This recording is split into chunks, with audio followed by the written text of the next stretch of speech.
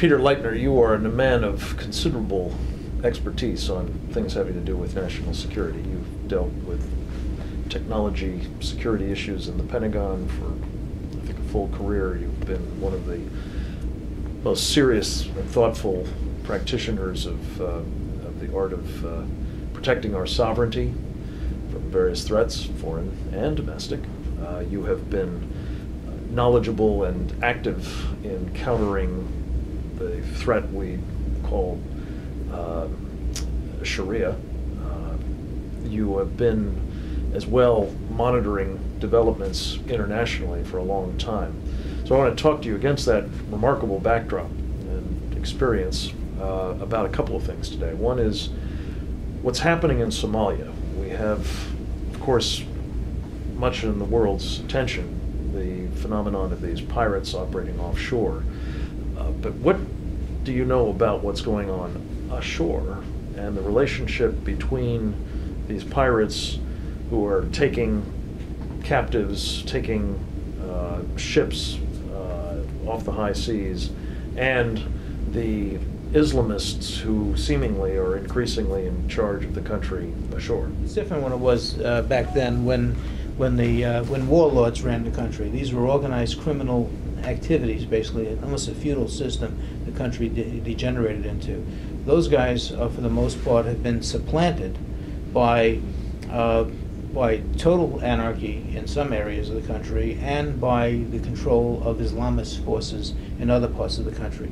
And what we're seeing right now is a hybrid of a combination of lawlessness, anarchy, and Islamism. It's the worst primordial stew that you can possibly come up with. Yeah. And it's there in this ungovernable space known as Somalia. And it's manifesting itself in terms of the world stage through direct acts of piracy on the high seas. Now, some of these are conducted by simple rogue elements of organized criminal activity that are doing this simply to raise money, and others are doing it on behalf of a larger cause. And the larger cause is represented by the Islamic Courts Union and the other very serious fundamentalist Sharia-based Islamic organizations in Somalia. I was going to ask you, what do we know about the ties between the local Islamist organizations and some of the more notorious of the Sharia-adherent terrorist cells elsewhere operating around the world? Well, there's some indication that there's a connection. There's definitely communication, co-located training at times. People leaving Somalia, coming back into Somalia, where they were in some camp somewhere, being trained by the more vicious organizations in the world. Is it a total direct smoking gun that says that all the acts of violence that are occurring in Somalia and the piracy is conducted as a third-party activity by Al-Qaeda or some other fundamentalist groups? No one can really say that for sure. I think that'd be inaccurate. Is there some involvement? I think the answer is absolutely yes. But to what extent that involvement is controlling events? When you have successes, you have many parents of success. A lot of people come forward and claim responsibility for the successes. When you have failures, suddenly the world is full of orphans.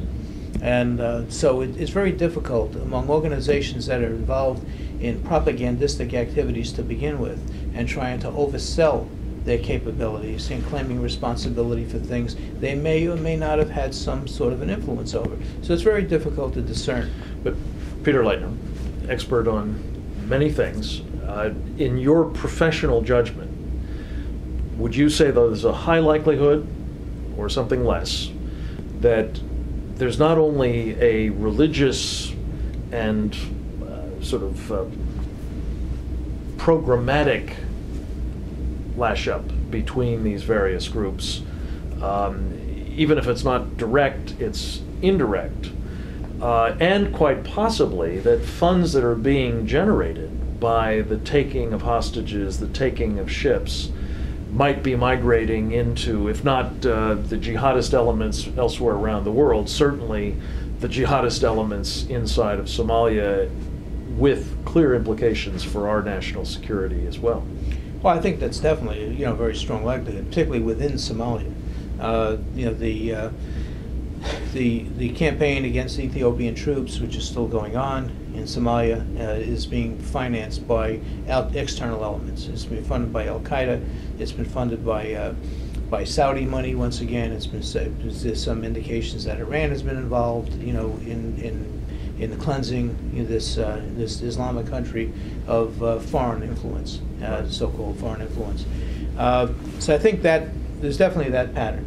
The more lucrative these hijackings become, the acts of piracy become, the greater the involvement by assortment of bad players is going to be, and the greater the influence of the true Islamic nature of some of the organizations will come out, because it is a primary source of fundraising. With so many other fundraising mechanisms shut down worldwide, or made more restrictive and more difficult to accomplish worldwide, here's a source of direct fundraising. A growth industry. It's definitely a growth industry, Yeah. and it's one that's working. Let me segue to a very much related topic that I suspect you're following as well, in terms of the transplanting that's been taking place of so-called refugees from Somalia inside the United States into, in many cases, rural communities, as well as parts of Minnesota.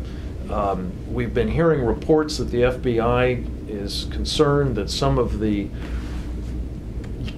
18 to 35-year-old cohort in those communities are disappearing. Some have been reported to have gone back to Somalia, perhaps for jihadist terrorist training. Some are reported by the FBI to perhaps have come back to the United States with such training and now again disappeared. Others seem simply to have disappeared, maybe even into Jamaat al-Fukra camps, for example, terrorist training camps that are profiled in a new film called Homegrown Jihad. What do you know about these elements inside the United States that may be bringing this sort of Sharia program to a theater near you? We've been warning for years and alerting police, particularly among these various expat communities stemming from the Middle East. We were starting alerts several years ago about the same thing happening among Yemenis in various concentrated areas in the United States, particularly in the Los Angeles area, where there's an enormous Yemeni population, and where that population has focused a lot of its attention on, in terms of the professions it settled on, driving limousines. It's almost totally dominated by Yemenis. And one of the things that we were concerned was about the radicalization of some of these folks. Some of those folks have disappeared and returned over the years.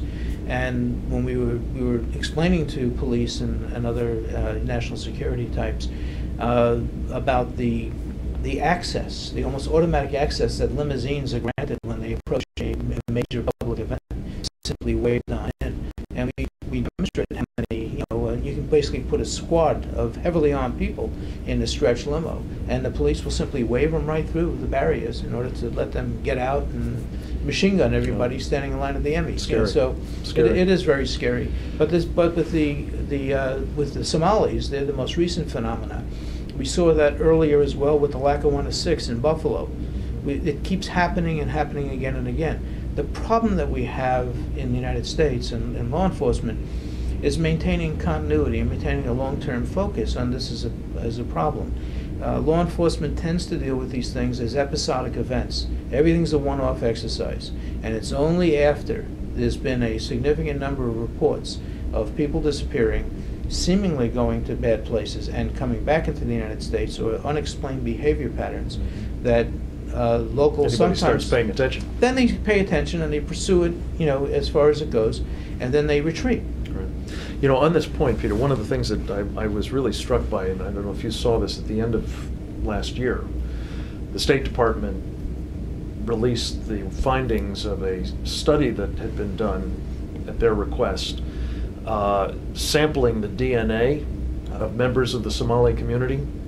And they discovered, or at least so they reported, that 80% of the Somalis who had come into this country on the basis of family reunification were not in fact related to one another. So it's almost mind-boggling that we've got not only this problem happening in Somalia, but we've transplanted it to the United States with fraud clearly operating and at least against the backdrop of some very sophisticated efforts to provide such people with access and opportunities to do real damage to us. Peter Leitner, let me turn quickly to one other subject, which is, again, not unrelated. We've been hearing lately out of the Department of Homeland Security that there's some grave new threat inside the United States, and it doesn't seem to be Al-Qaeda, it doesn't seem to be Somalis, it doesn't seem to be Yemenis, it doesn't seem to be Islamists at all. It seems to be what are so-called right-wing extremists, including veterans who've been returning from the United States where they've been asked to defend their country against some of these very threats. What are we to make of this recent finding, and what should we as Americans be thinking about it? Well, that report that was just issued in the middle of April is one of the most disturbing pieces of political propaganda and an attempt to manipulate public opinion against Americans who happen to be patriotic.